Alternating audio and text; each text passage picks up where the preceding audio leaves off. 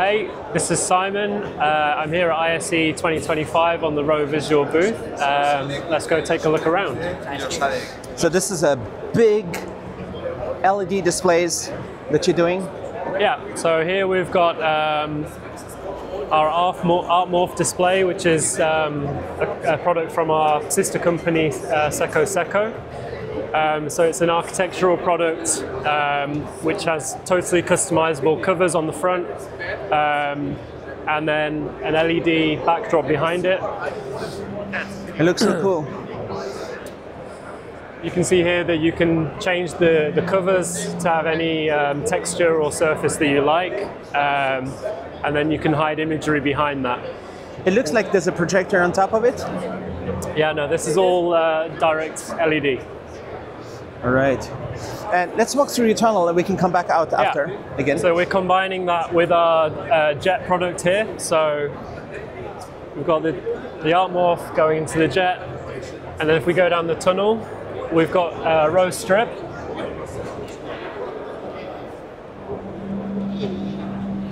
Nice. So we've got the ROE Strip down the sides, and we've got our new BM2i, which is the interactive BM2 on the floor.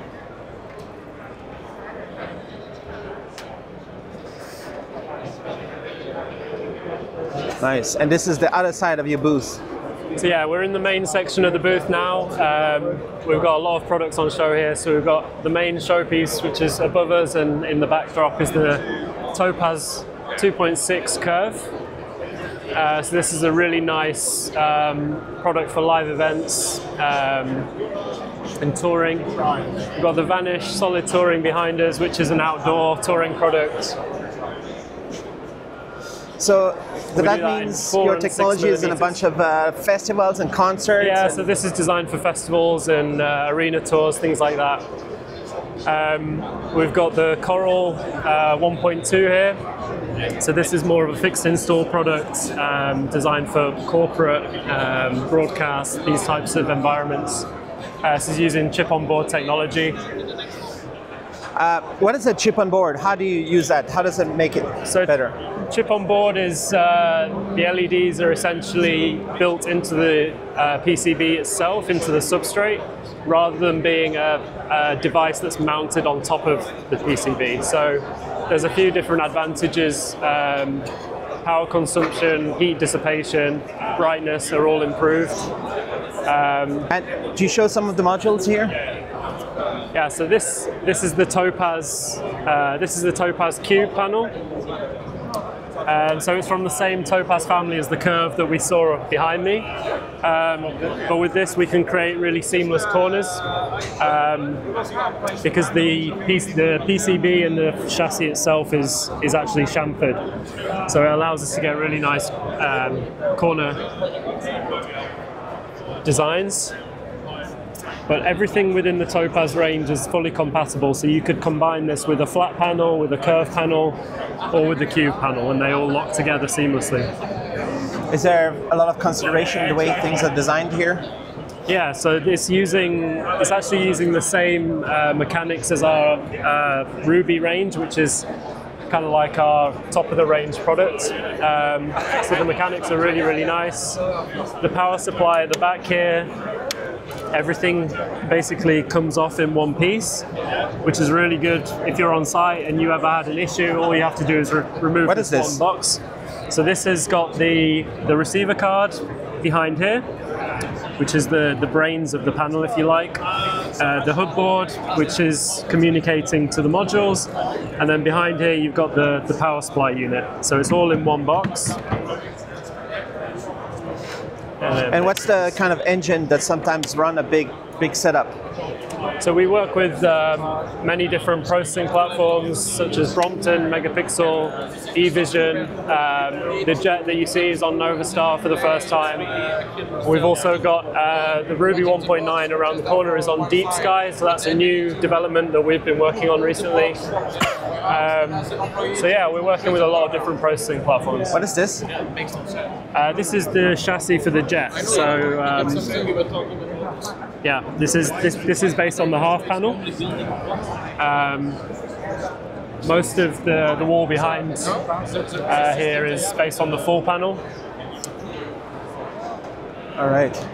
Let's talk a little bit more about this big one, the curved one here. A bunch of flat ones that create a curve. Yeah, so this is the Topaz curve, so it's fully customizable. The angle is, it's a natural curve, so you don't see any facets, and it's on the 2.6mm pixel pitch, which is what you're seeing here. It's you can set the angle from -15 to +15 degrees, so you've got a total of 30 degrees per panel that you can curve. It's also what you're seeing on the bar here and above us, in the banner above us. Nice. What do you do? I am technical support for ROE in the UK. So yeah, I'm basically on site with customers, giving training sessions, dealing with any on-site support that might be needed. Here we see different partners, and then you can see in the middle there above the bar we've also got the ROE Strip in a chandelier. So it's the same product that you saw in the tunnel. It's a really popular product, it's a very creative product, so it allows a lot of flexibility and creativity in designs. It can be rotated as well. If you use it with the correct Brompton processor, you can use that in 1 degree rotations, which is very nice for creative tours and custom stages.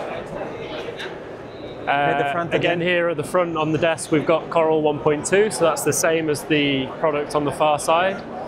Also chip on board. And then the Ruby 1.9 Deep Sky, which I mentioned, is here as well. Nice. What do visitors at your booth really like the most? Sorry? What do visitors at your booth like the most? I think probably the Denali, which is the 0.7 MIP, which is micro LED in package.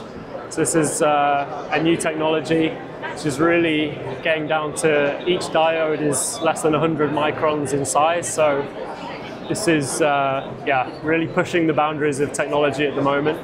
And which one is that? Just around here.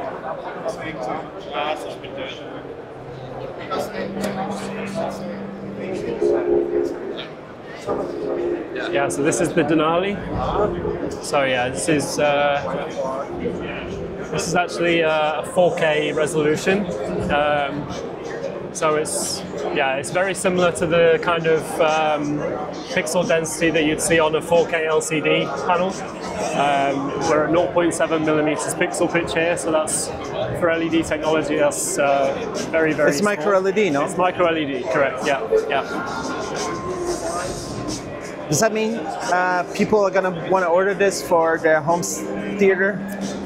Potentially in the future, yeah. Obviously at the moment the technology is quite expensive, but over time as the price comes down, I think we'll see these start to appear in people's homes. So it's a full 4K right here? Yes. And there's 0 dead pixel? 0.78. No broken pixel, everything's perfect? We hope not. We checked it. We didn't find any. You checked every 8 million pixels or something? Yeah. And they look great. Yeah. There's a system for reliability in terms of even if there's a dead pixel, it doesn't show? Maybe? It depends. A lot of that depends on the content. If you have block colors, then you're more likely to see any dead pixels, but... Right. So in general, because it's MIP technology, it's more reliable as well. So, yeah. If there is a dead pixel, is it possible to just turn it off so it doesn't make a bright light? Or how does that work? More often than not, if you have a dead pixel, that pixel will just be black, and there's not really a lot you can do about it. So yeah, normally if it's still showing some light, you might have the red and the green, but the blue's gone, or one of the 3 diodes is missing. And you put 4 of those together, you got an 8K screen, no? Correct. Yeah. And this is 100 and how many inch? Yeah. 160. And if you just go quickly back over here. Yeah. Hi. this cool is very this. Is that also Denali? Oh, Sierra? Yeah. Sorry. Yeah, we missed this one. So this is the Sierra. So this is very similar to the Denali, but this is the 1.2mm pixel pitch. So this is a full HD resolution. And again, it's aimed at kind of like the corporate, broadcast worlds, fixed install. Is it brighter than the Denali? I think it's the same brightness. Yeah, yeah. So a peak, it can go to. Sorry? Peak brightness, you talk about it? I believe it's 1,000 nits. I'd need to double check. It's a very new product. So this wall here is so awesome. Are there many projects like this with your technology around the world that look so cool like this? This is kind of unique because we're blending the Artmor with ROE's traditional rental products. We're combining them to create one kind of piece. But you can see here on the table the different options available with the Artmor. You can interchange all of these covers to have different surfaces and finishes. So this is a really creative product. So it means what can you explain what's happening here? Why is this and this? So these covers here, you can custom design them. They are on the outside parts of this wall here. So from this section onwards, you have the Artmor. So the LEDs light through them? Yeah, so they're backlit with LED. They're backlit with the LED, but you can add different textures on the surface. So this product's aimed at hotels, corporate lobbies, this type of thing. And it's removable? So or it's a how does very it work? creative product. Yeah, so this is just a demonstration, but yeah, this is like you can use real wood veneers if you wanted to on here. What do we see under here? No backside. Yeah, okay. So basically, there's a way that you optimize how much light goes through. Or yeah, and you can also still use the effect. Yeah, you can also play around with the thicknesses of the material to give different effects on the surface as well. So you can play around with different things on this to create really artistic results. So which one is on right now? Is it one of these? We've got a few different textures. So if you come,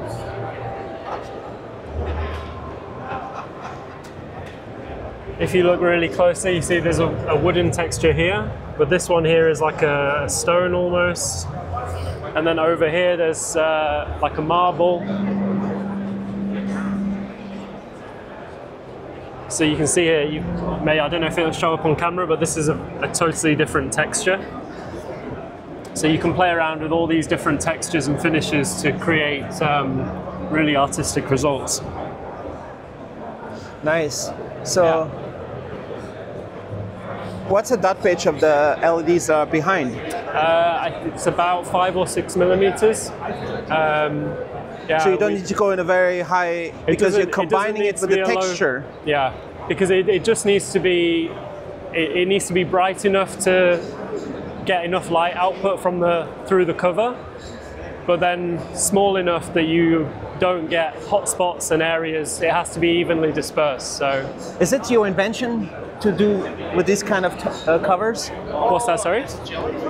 Is it your invention to use those kind of materials? Yeah. So it's a sister company to ROE. So our founder Jason Liu, his company, which he's developed alongside ROE in the last few years. Yeah.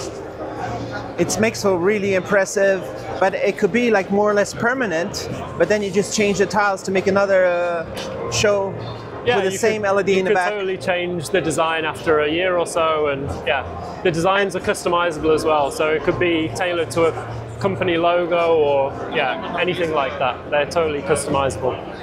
Nice. But like for 1 month you're walking into the pyramid. The next month you're like ancient Greece. And the idea is that even when the LEDs are powered off, it still looks very nice. It's not just a black LED screen. It's something that's actually artistic and has a texture. I totally thought that the whole texture was actually projected, but actually in front of the... No, it's actually on the panel itself, and it's backlit. So yeah, that's cool. And just cool. In here, there's that's a full without the cover, right? Yeah. So from this point onwards, this is the jet panel. So you can see as well here, we're combining the Artmor product here with a traditional LED product here. So this is the jet. This is with a custom shape here. So you can see the keyhole is a special shape that we've had developed in the jet product family. So yeah, we're just combining the two to show that you can integrate those two products seamlessly to create a much bigger piece. Where's your company headquarters?